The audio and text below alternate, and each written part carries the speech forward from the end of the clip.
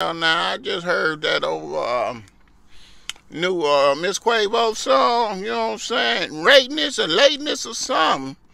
Listen, didn't you say, boy, you don't sleep with the snakes or something? when you there with them, they did the do to the do. For about an hour or something, they say that you was there, right there. It was awfully funny. You was the one arguing.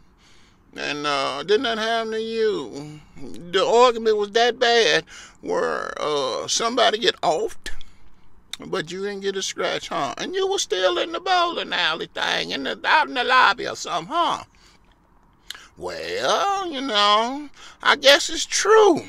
When Jay Prince said, well, when that woman, Miss Quavo, come out, she gonna collaborate the story, everything, you know what I'm saying, that I'm saying. You see, she ain't spoke, because we had to train her, you see. And so she gonna come out and say everything that we rehearsed her to say. The truth. And that song trash too, in my opinion. Let me get my opinion. Let me see. Don't nobody care, but it's still trash. That song trash, boy. Woman, no, you a woman now. See, it's rules when you owned by another man, you see. So since the princess own you, you got to get the rules. You got to start coming out with a dress on and lipstick and makeup.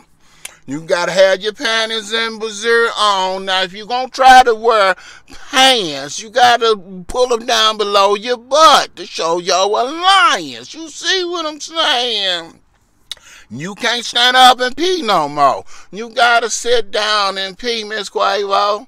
Miss Quavo, you got to sit down and pee, woman. Because, you soft as cotton. Ain't nothing wrong with being soft, though.